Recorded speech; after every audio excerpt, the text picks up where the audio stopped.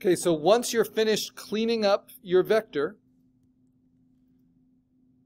no matter how you got it to where it is, because we've discussed 3 options, right? You can just do it directly in Illustrator with the blob brush, the pencil tool, the pen tool, like you did your logo.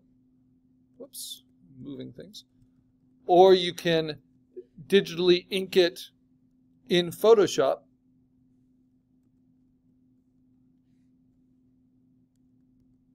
There we go. And then bring in that JPEG and then live trace it. Or you can digitally ink it in the real world. Digitally ink it, or sorry, scan it, and then bring in that scan, clean it up, and bring that in to Illustrator and live trace it. But no matter how it gets there, you have the ability to use the pencil tool, the pen tool, the blob brush to clean it up once it's there. So here's the difference between using the pencil tool to close gaps and using the blob brush. When I do the pencil tool to do it, you'll see that the paths, that's annoying, will overlap.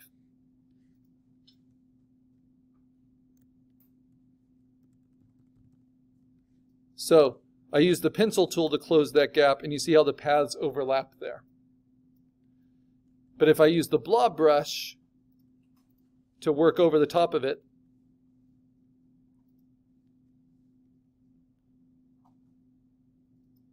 it will merge them together.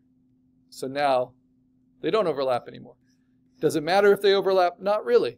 This is just understanding what you're working with. It would matter if you put a stroke on it, though. But I don't like to use strokes because they seem to mess everything up. All right. So once you're happy with it, and I need to be less perfectionist and move on, because you can keep messing with it endlessly. But this is going to get changed a lot as we color it, right? And you can also use the smooth tool to just kind of do averages really quick. And then if you need to just smooth everything, there are ways to do that I can help you with. Like you can simplify the entire image. I actually kind of like these little blobs, these little variations. So you can also just kind of embrace what your natural inking is like, whether it's done digitally or by hand.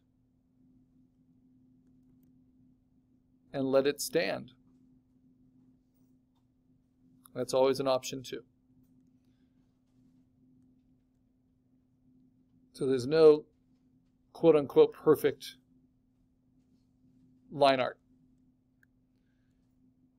But there are different styles, right? So if you're going for a more animation look, you want thinner lines. If you're going for a more editorial look, you want thicker lines. And whatever you have, that's what we're going to color. Okay, so my line art looks pretty good. I want you to notice I have a lot of shapes that are completely contained, which means they are solidly outlined. And then I have some that are open. You see that opening right there? You see this opening here that I left intentionally between the helmet. And that comes to play whether the shapes are open or closed when we color. But it's naive to think that all of your shapes are going to be nicely closed. So for instance, I might want to close this one. And I can do that with the overlap, and if I wanted them not to overlap, I could use the blob brush and just paint that in.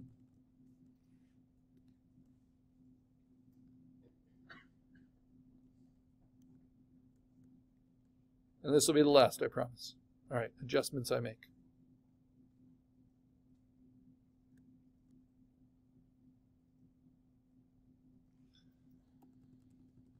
But that's why Illustrator sticks around. People like the control that gives.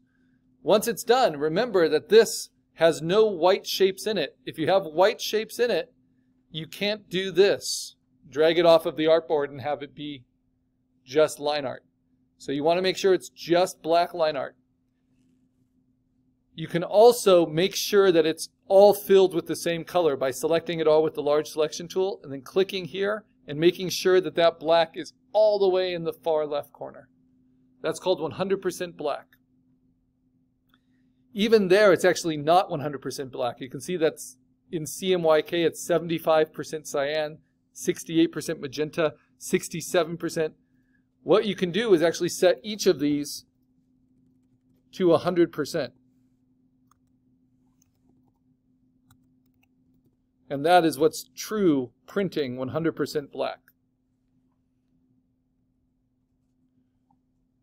And it might not look that different on the screen, but it will look different in terms of printing. All right. So File, we're now going to save it. I'm going to save it to my computer as an Illustrator file, and I'm going to change its name from Test to my full assignment name, and this is my vector line art. So this is assignment 5, spot illustration, vector line art, 2 words, as an AI. I'm also, because I want you to get into this habit, especially because these computers might get replaced on us at any time, I'm going to save it as to the Creative Cloud. The same name. Oh, I should have put my name in there too. So much to do. Okay, now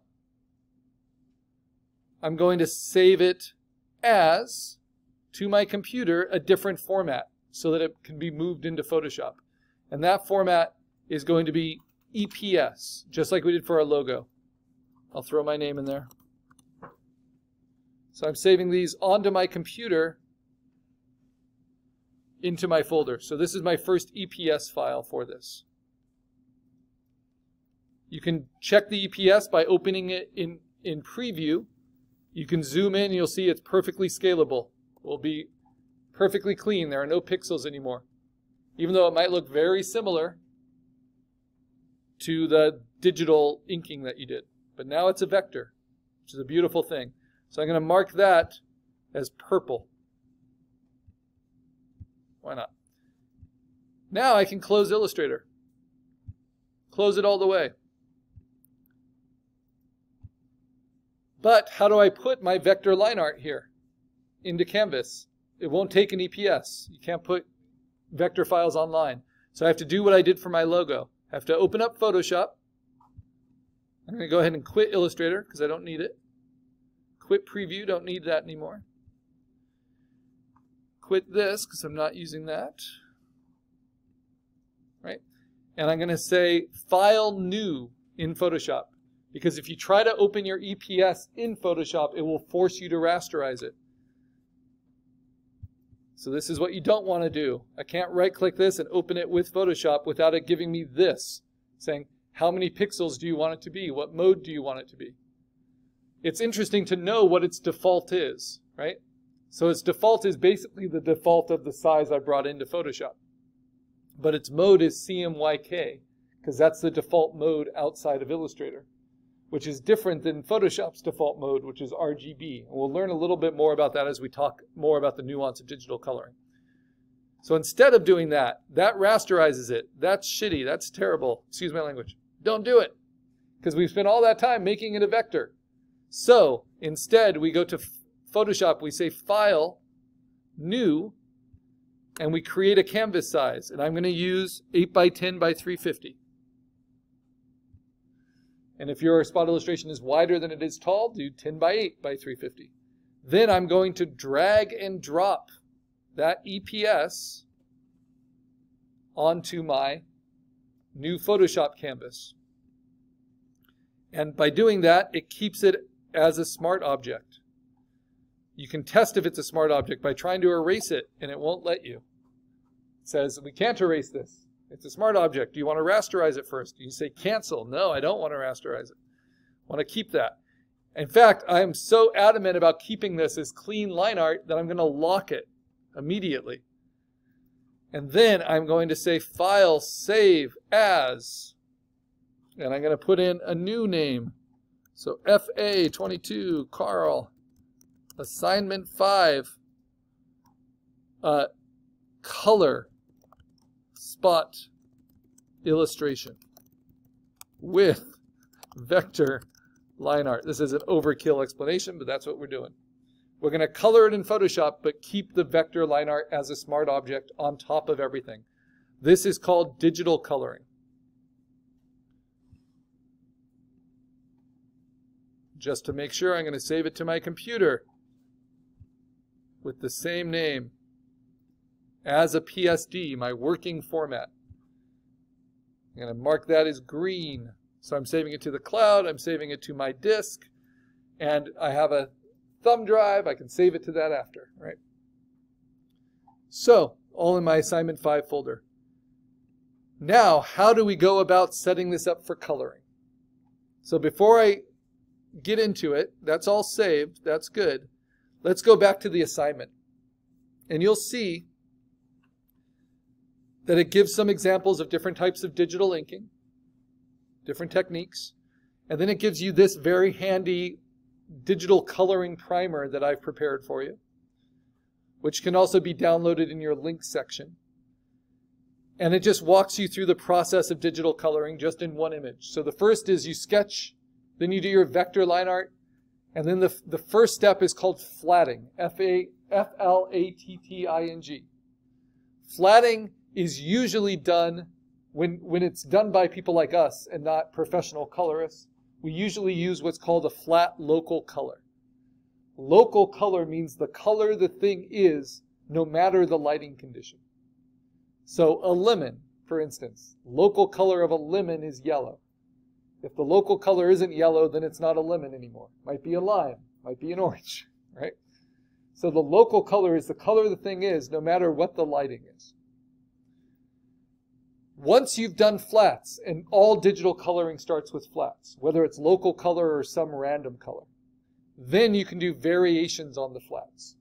And there are a few different options. One variation is called duotone, where you split the local color into a lighter version and a darker version, basically highlights and shadows of that local color.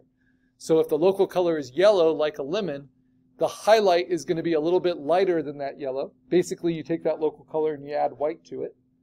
And the shadow is going to be a little bit darker. You take that local color, you add black to it.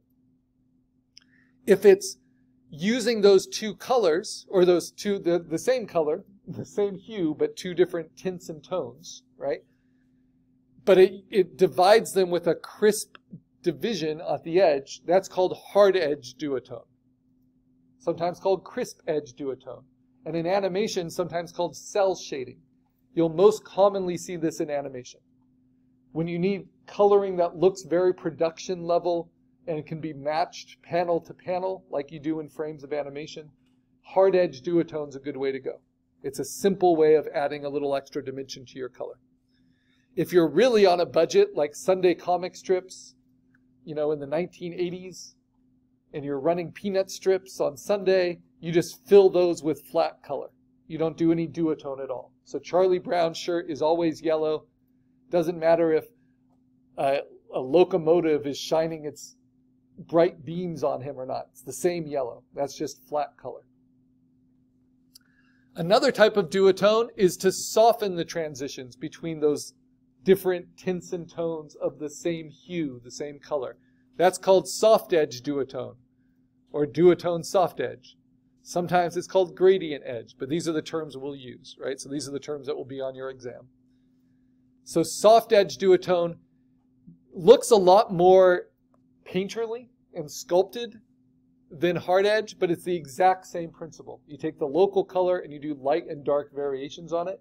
You might just use softer edge brushes and might use different opacities. Duotone doesn't mean just two tones. It means light and dark. So here you see just two tones, but here you see a whole range between almost pure white and the darkest shadow of the core shadow, right? So what's the difference between soft edge duotone and what would usually be considered a special effect in coloring? And that's what's called full spectrum. Full spectrum is when you split from duotone and instead you add different colors into your coloring. So that lemon now has purple in its shadow. Because in color theory, purple is the complement of yellow. It's a good shadow tone. It also has some greens and the browns, and it's using more color. The problem is when you use full spectrum with black line art,